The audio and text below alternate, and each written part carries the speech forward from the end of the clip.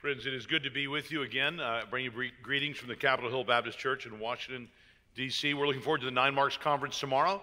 If you haven't made plans to come, do think about spending your day with us. We're going to be right here. We're going to have a number of addresses going through Marks of a Healthy Church and then panel discussions with all the speakers up here after each message.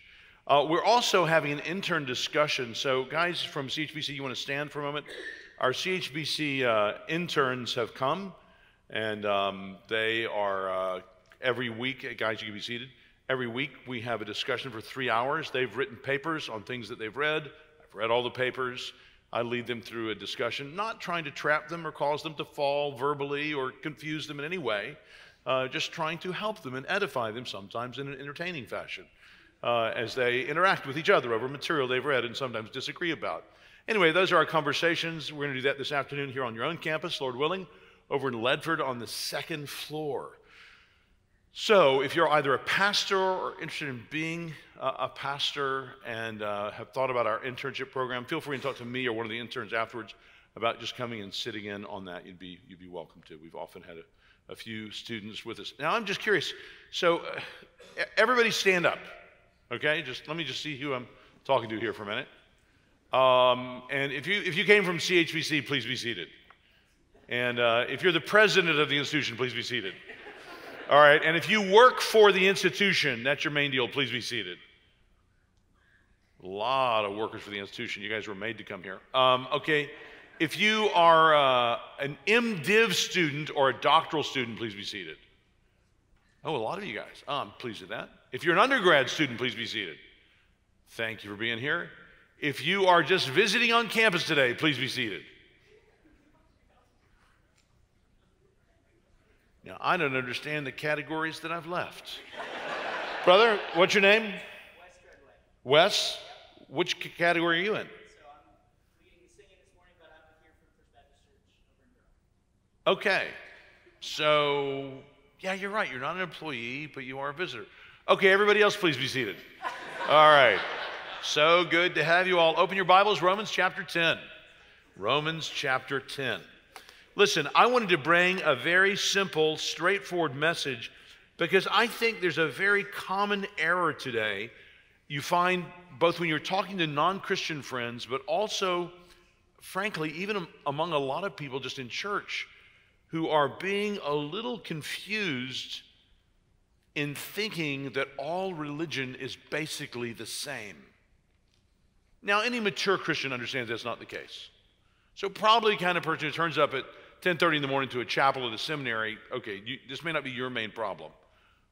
But my guess is you're talking to people every week for whom when you refer to Christianity, they just hear kind of like, Charlie Brown's teacher, wah, wah, wah, and they're hearing just religion, just some general, it's force for good, positive thinking, some kind of positive force.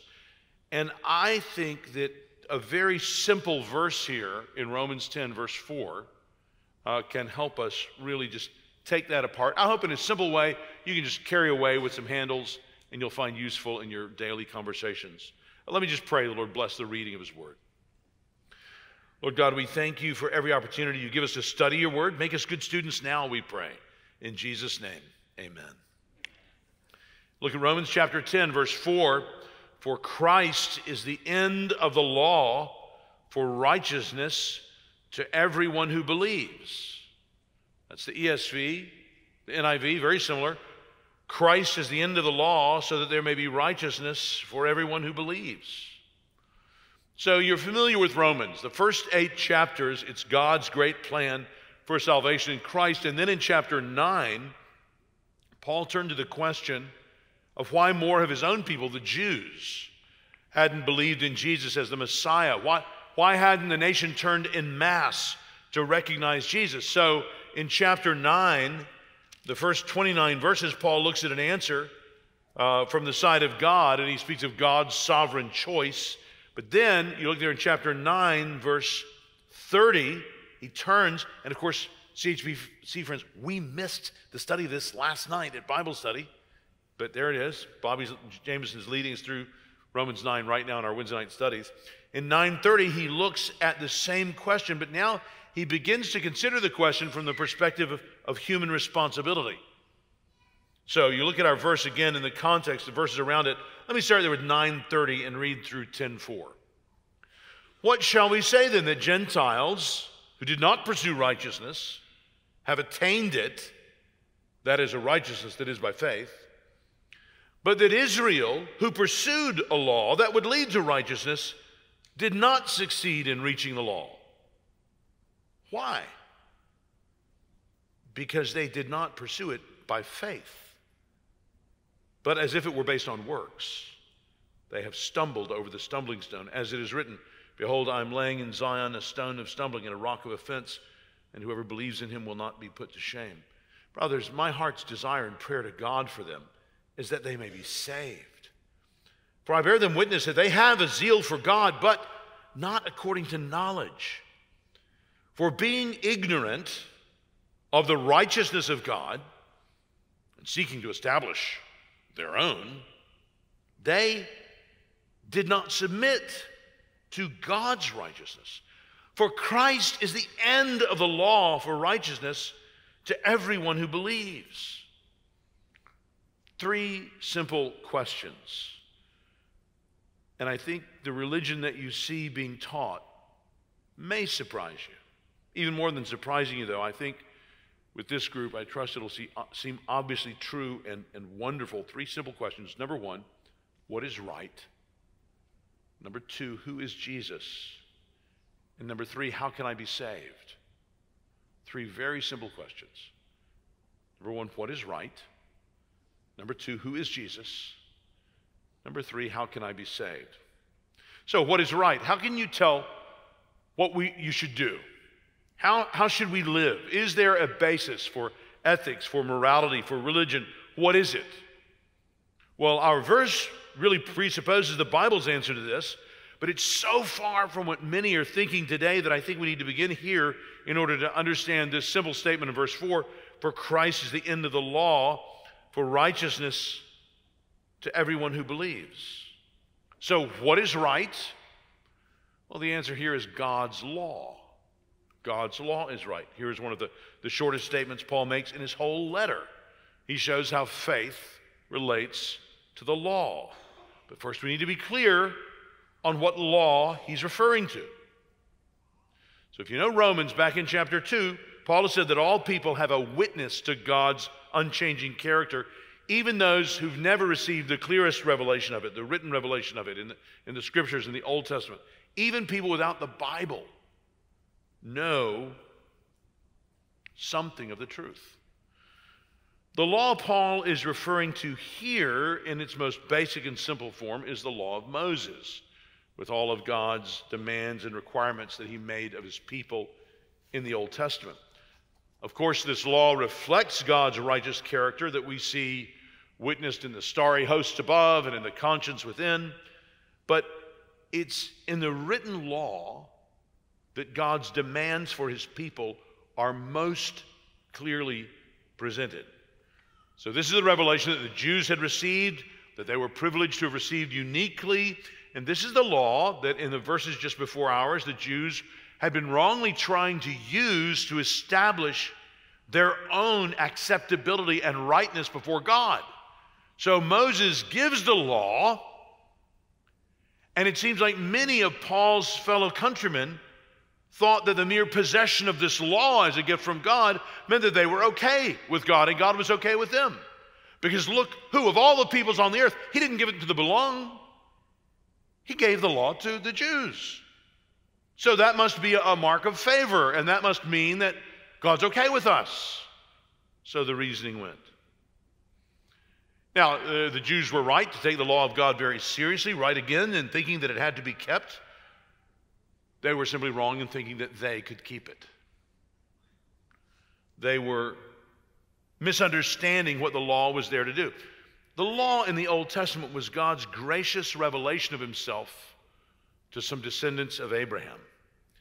It was initially just those first several books, Genesis, Exodus, Leviticus, Numbers, Deuteronomy. And even inside them, you could refer to just certain parts of it, like the 10 Commandments, as the law.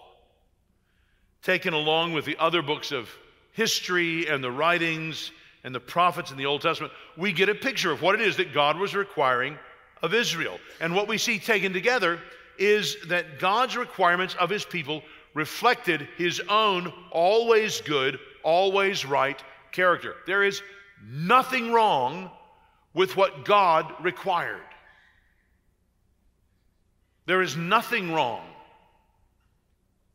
with what God required. Great themes are sounded. Carefulness of life, the supremacy of the worth of God, his separation from us, a respect for authority, the goodness of private property, the importance of caring for the poor and the weak, the stranger, the orphan, the widow.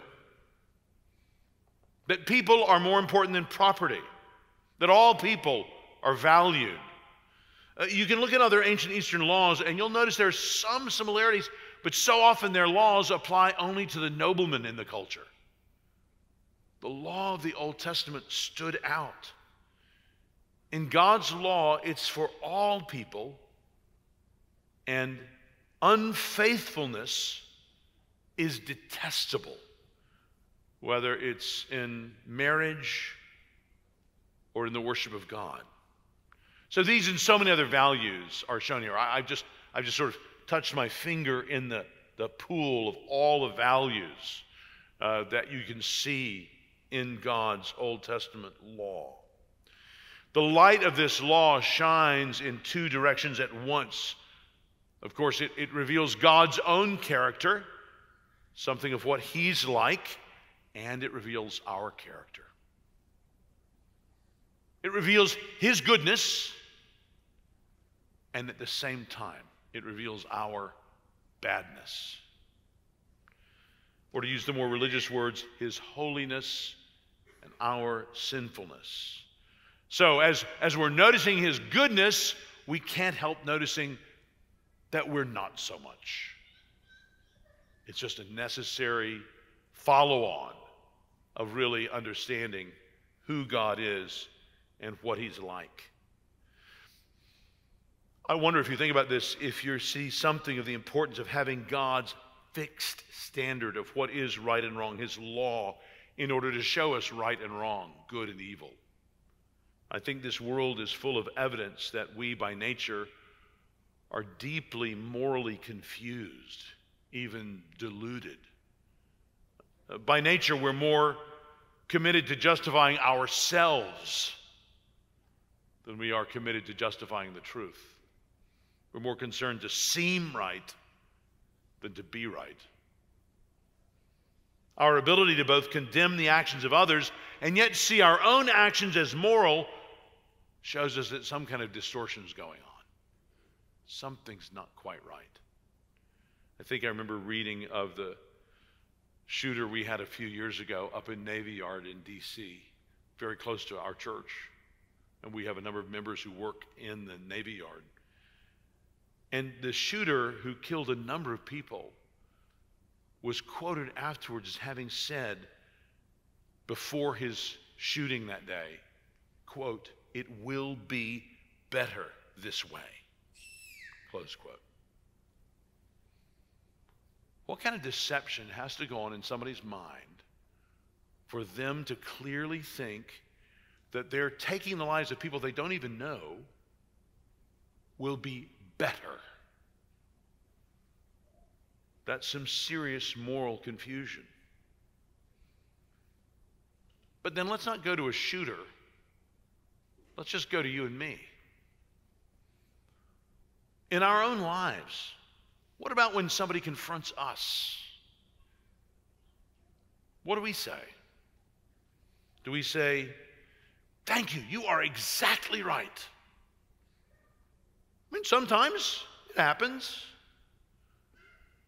But sometimes even if we say, "Oh yeah, thank you," what's really going on in our heads is, "You don't have a clue. You don't understand." And sometimes we're not even that polite. Sometimes we just don't accept it at all and we get upset. Too often we have this tendency to say, Well, now there were actually 4 reasons why I did this. And we justify ourselves. That's our natural instinct. Surely I'm not the only one who has this tendency to self-justification. Well, friends, I think justifying ourselves always, just that that's our instinct, shows that something's off morally in us.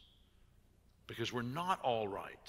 I know we're sometimes right, but almost all of us realize we're not always right, and yet we always have this tendency to justify ourselves. So if what we're immediately armed to do mentally and emotionally is to defend ourselves, it would seem we're innately armed to defend the wrong thing. We should defend God. We should just immediately, knee-jerk, defend His goodness, even over against us and what we do. But have you noticed how not just unbelievers, but even believers are so quick to think, well, my God would never, or I could never believe in a God who would, to define ourselves over and against God. The God of the Bible has revealed Himself in His Word, but instead we take as our moral center ourselves, something that's not stable and something that's not always right. We cloak even the most heinous actions in the most self-justifying language. So if you're a new Christian and you've never seriously looked at the Old Testament thinking it's only for experts or 88-year-old Sunday school teachers, let me just give you some good news. The Old Testament is packed with very practical wisdom for you in your life. So even tomorrow, you could sit down and just give time to reading the law or the prophets to see what God values and what He asks of His people, to see how those should be reflected in your work. And Proverbs breaks it up even into just verse-long, sentence-long bits of wisdom. Just read a proverb every day. Have you heard the old practice of take the date? So today is the 22nd? Read Proverbs 22. There are 31 chapters in Proverbs. Just always read sometime during the day. Just pick up that chapter and read it out loud. We used to do that with our kids when they were little at home. We would take the day's chapter and we would each take turns just going around verse at a time and try to explain the proverb, what it meant, and what the practical importance was for us. But friends, don't ignore your Old Testament. If you do, you're just impoverishing your own spiritual life. Don't turn a deaf ear to most of God's revelation in His Word. It's there for a reason. The Old Testament is the backdrop. It's the grand stage on which the life and ministry of Jesus Christ is played out. You're really going to want to know it in order to best understand Jesus. We're not going to understand Jesus as we should without understanding and studying God's law. That's why a good church will be a church that's committed to studying all of God's Word, New Testament and Old. So one way you can know you're in a bad church is if you only ever study the New Testament. Well, that's not good. Most of the Bible is in the Old Testament. So that should at least mean that some of our study should be going to it. So in our own morning services, we regularly will have things like the 10 Commandments that we'll read out, just to remind ourselves of God's law, this summary, or Jesus' summary of the law in Mark 12. We understand ourselves only when we understand that we are law breakers. This is what James reasons in James 2:10. He says, whoever accepts the whole law and yet stumbles at just one point is guilty of breaking all of it. And why does he say that's the case? Because of who has said it. James reasons, he who said also said. He doesn't just logically argue the connection of all the laws. The connection is who said them. It's God's law. Breaking the law is immensely personal. You are rejecting God when you reject His law. That's why Martin Lloyd-Jones could say, our main problem is not our particular sins. The main problem of every person born into this world is the problem of his standing before God. The problem is our whole selves. We will only seek a Savior when we're conscious of our sin. So our congregations must always be clear that we are guilty of breaking all of God's law. That's why Paul concludes in Romans 3:20 that no one will be declared righteous in his sight by observing the law. Rather, through the law, we become conscious of sin, and will only seek a Savior when we are, as Paul puts it, conscious of sin. Only sinners need a Savior. So you can come together and celebrate a really positive, good guy Jesus in your Sunday gatherings, but you won't celebrate the Christian Jesus if you're not celebrating a Savior. And you won't celebrate a Savior if you don't know that you're a sinner. Friends, that's essential knowledge. It's God's law that tells us that we're sinners. Therefore, we need God's law to show us our need to be saved.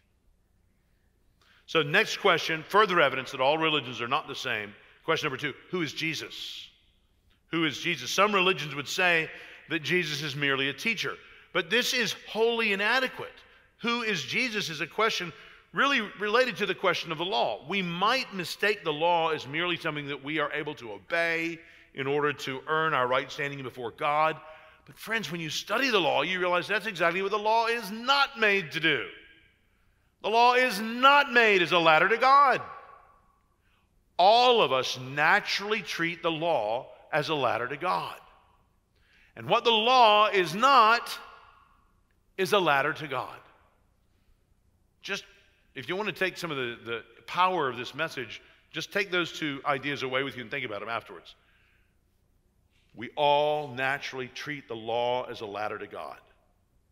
The law is not a ladder to God. Friends, that's the tension in each one of our lives and hearts.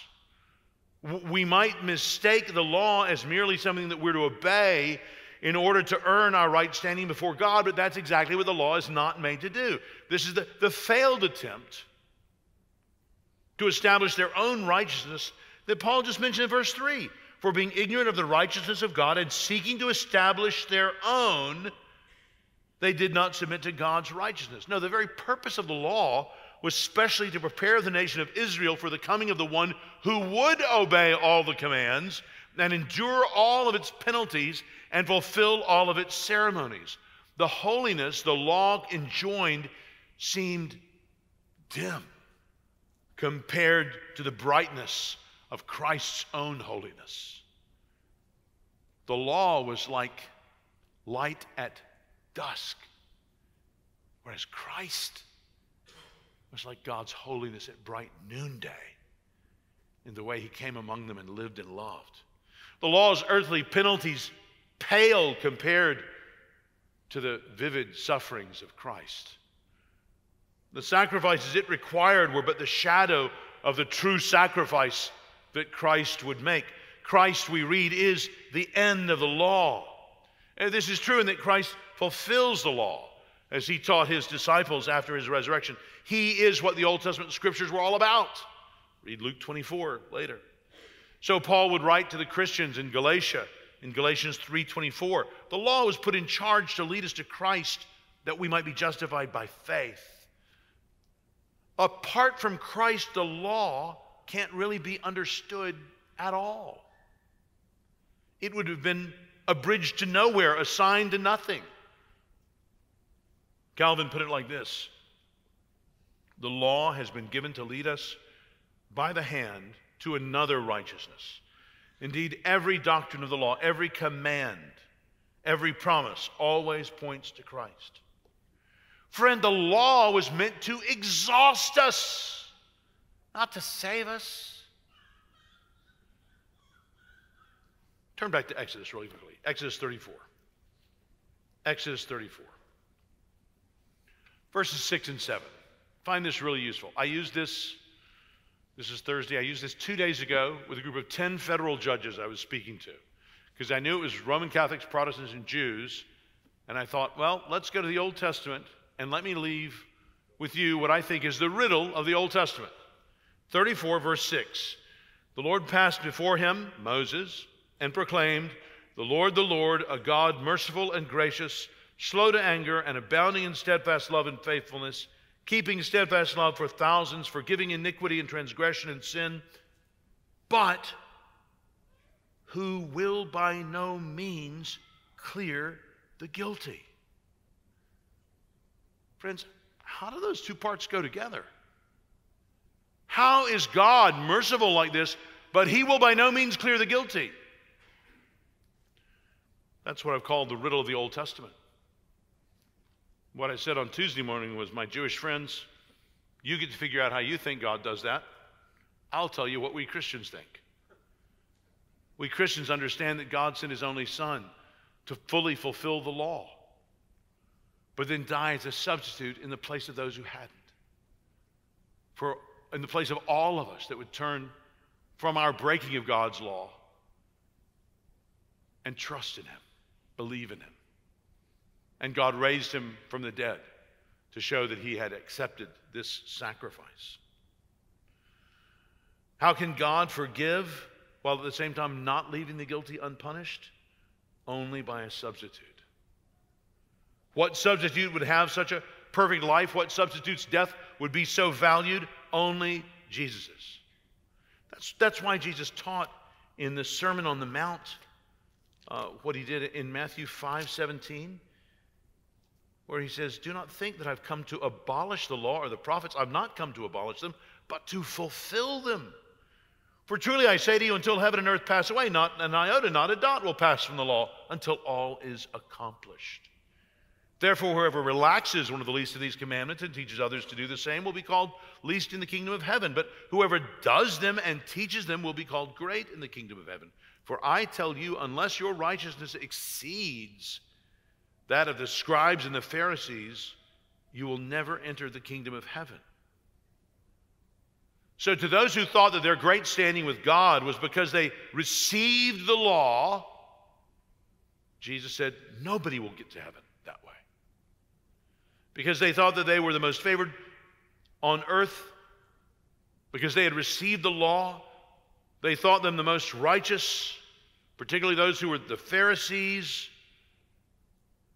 So if they were being told they had to exceed the righteousness of the Pharisees, then Jesus was saying there's no hope. They're just hopeless. But friends, there was another righteousness to be given, a righteousness from God that God would provide. Christ had personified that love that fulfills the law. Spurgeon says that if every person who ever lived had perfectly obeyed everything in the law would not have been so greatly honored as it was by Christ's singular obedience of it. God has acted to bring glory to himself in this intricate plan of salvation. In his very person, he honors the law by obeying it more than it would be honored if every person who had ever lived obeyed it completely, because he is the eternal Son of God. But more than even his active obedience is Christ's acceptance of suffering on our behalf. How does the Bible put it in Philippians 2? And being found in appearance as a man, he humbled himself and became obedient to death, even death on a cross. Christ completed the work that his heavenly Father gave him to do so he could call out with his final breath before he gave up his spirit, it is finished, in John 19:30. What was finished?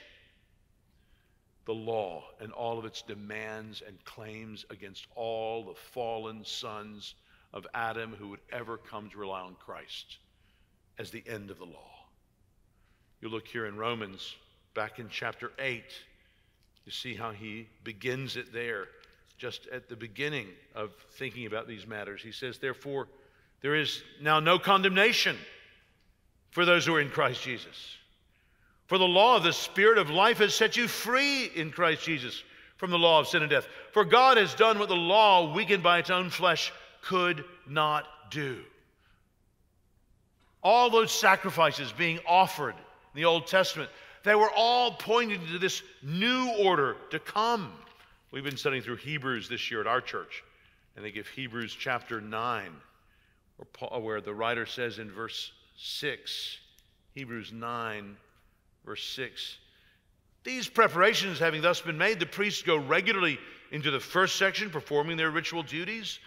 But into the second, only the high priest goes, and he but once a year, and not without taking blood, which he offers for himself and for the unintentional sins of the people. By this, the Holy Spirit indicates that the way into the holy place is not yet opened, as long as the first section is still standing, which is symbolic for the present age. According to this arrangement, gifts and sacrifices are offered that cannot perfect the conscience of the worshiper, but deal only with food and drink and various washings, regulations for the body imposed until the time of Reformation. And the ESV has translated Reformation there, not referring to the 16th century Protestant Reformation, but referring to what God did in the sending of his own Son. That's why Christ was born under the law. That's why he was baptized by John the Baptist as one who needed cleansing, to identify with us sinners and to meet all the law's demands. As Peter put it, he himself bore our sins in his body on the tree so that we might die to sin, so that we might die to sins and live for righteousness. By his wounds you have been healed.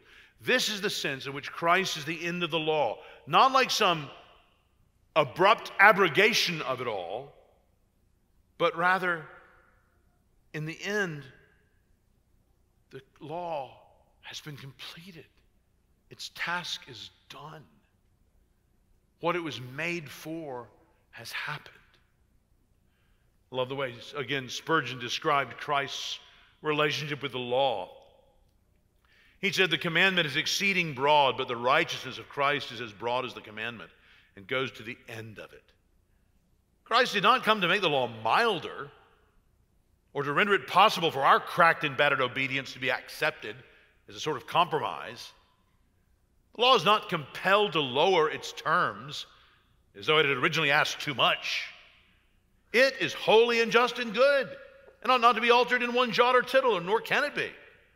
Our Lord gives the law all it requires, not a part, for that would be an admission that it might justly have been content with less at first. The law claims complete obedience without one spot or speck, failure or flaw, and Christ has brought in such a righteousness as that and gives it to his people. Friend, it's possible that you're here in this chapel and you're not a Christian. Maybe you just came along with a friend who said, oh, no, you should really come today, or I'll get you a free coffee afterwards, or something like that. Christians are very devious like that, finding ways to get you to come hear things like this. But friend, if that's you, this is really good news for you. That there is a goodness before God that you don't earn, but you can be given as a gift. Ask your Christian friend who brought you about that. Ask them about that gift of goodness. Your goodness is too spotty for God to rely on. It's too occasional, too incomplete. So don't insult God by trying to offer your religious worship as if you go to church enough, or you're involved in the Young Life Fellowship enough, or the Bible study in your neighborhood enough. You're not going to merit before God his salvation.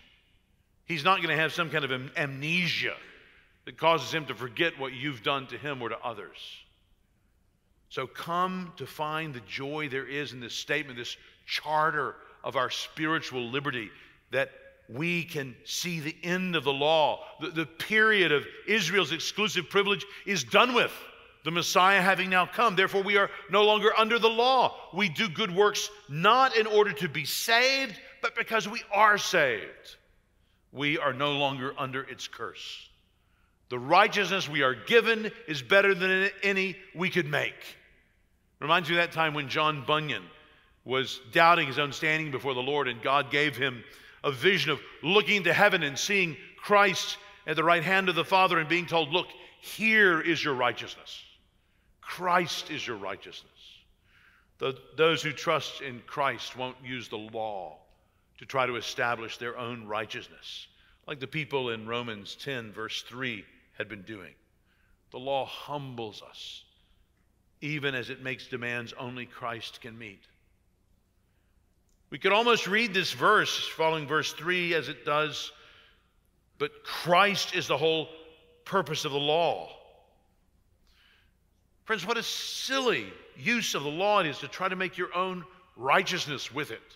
To pick up this law and try to use it as if it's there to help you build your own IKEA directions kind of acceptability with God. That's not what the law is for. The law's purpose is never fulfilled. Its goal is never arrived at. Its claims are never exhausted except by Christ.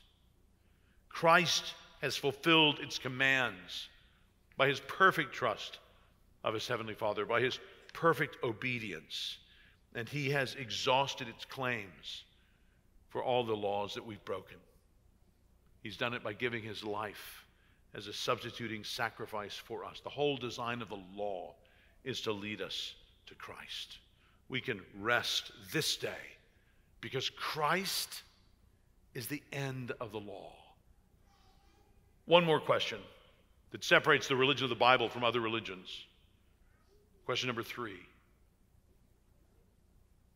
How can I be saved? How can I be saved? This is the question for us because by nature, we're not right in God's eyes.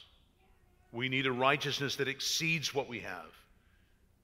But the goal of being right with God will not be achieved through our imperfect obedience. Paul's already been so clear about this in this letter. Just read Romans 3:20 or in chapter 8 earlier.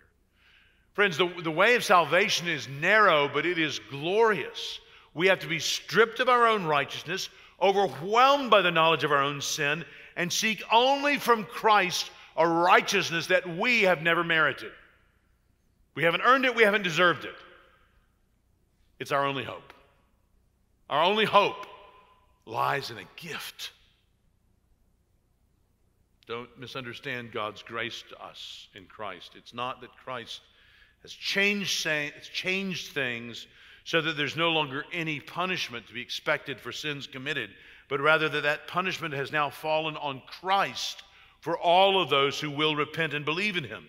God presents his Son to us as the object of our faith, our trust, our belief, so we need to believe in his person, Jesus, the incarnate Son of God, the God-man, fully God, fully man, truly man, and we need to believe in his work, his life, his death, his rising. It's only through Christ's perfect obedience and atoning sacrifice, both being done for our salvation, that we're saved. I don't know if you've ever joined a church, but there are many churches around that if you've joined, like in our church, you have affirmed its statement of faith. Now, ours is the New Hampshire Confession of Faith, and it puts this very well. Everyone who's joined our church has said that they believe the Bible teaches about justification, that we believe that the great gospel blessing which Christ secures to such as believe in him is justification.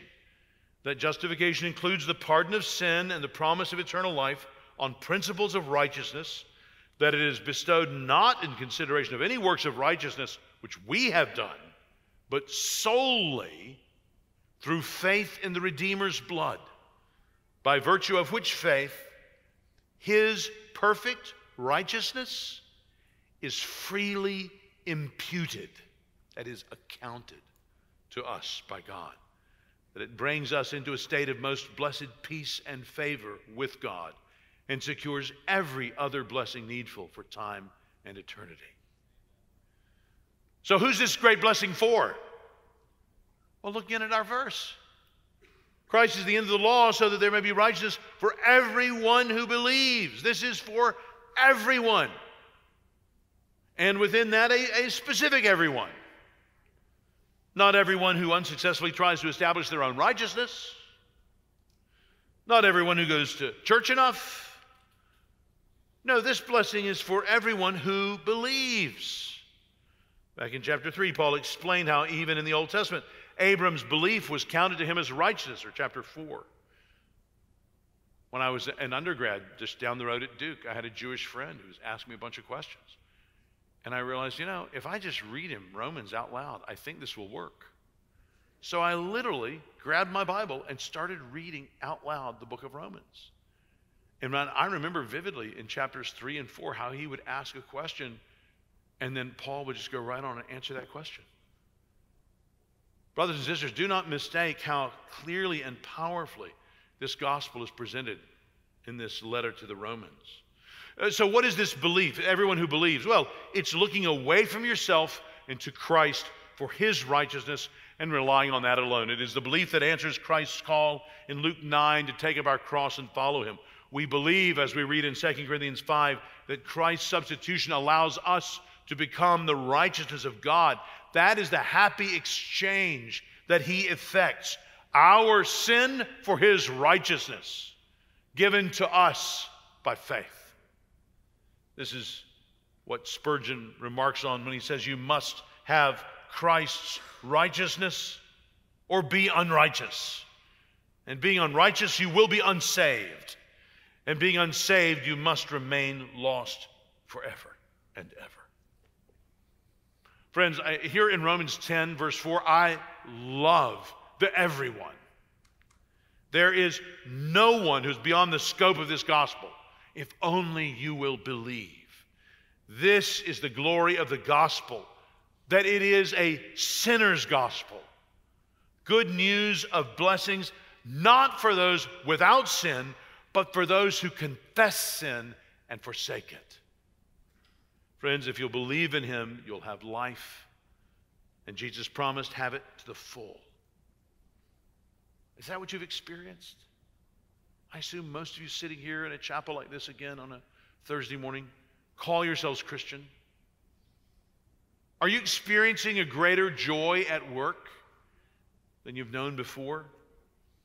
A joy that's unhitched from office politics or struggles even with your health or in your family? Do your family members and friends see the effects of God's freeing grace in your life, in the way you treat them with kindness that they're surprised by? They think, honestly, how could you be so kind to me when I've treated you like I have? Pray that God will help you to take joy in this provided righteousness, in the fellowship that God has given you with him through this righteousness. And share this good news with other people. Tell them about it. Tell them that this relationship with God is there through Jesus Christ. Tell your Jewish friends. It's wonderful news for them. Consider the sheerness of God's grace to us in this gospel of Jesus Christ. You realize that it's through faith alone in Christ that the promises of God to Abram will find fulfillment. That's the only way that promised blessing will come to all peoples on earth, like God promised Abram back in Genesis 12:3. It was never through everybody learning Abrahamic practices, Abrahamic religion, or the law of Moses and fulfilling it. No, it was always that they would become a part of that great multitude envisioned in Revelation 7 that no one could count, from every nation, tribe, people, and language. And what are they doing? Praising Christ as their Savior. How does that happen? Only through faith in Christ. This is how Christianity is different than other religions. Look again here in Romans 10 at verses 3 and 4.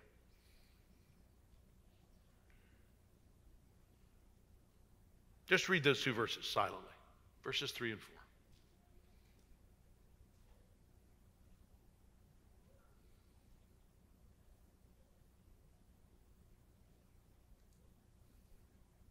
Other religions will not tell you this. But the truth is, you and I can only be saved if we don't try to establish our own righteousness, but instead submit to God's righteousness. For Christ is the end of the law, so that there may be righteousness for everyone who believes. I remember back in junior high gym class, I was so bad at baseball that the PE coach, whenever it was my turn, he would always step in as my designated hitter.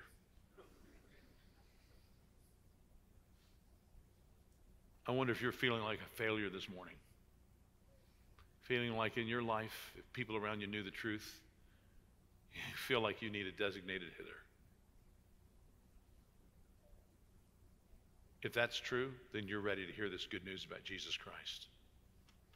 Every other religion will tell you to stay out there and do your own stuff.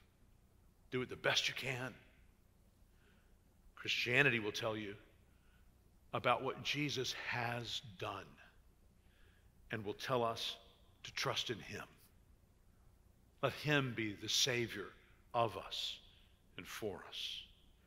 Friends, this little verse, Romans 10:4, contains a great distinctive truth that is confounding to our own pride and yet liberating us to the freedom that there is in relying on Christ and on him alone. Praise God. Let's pray.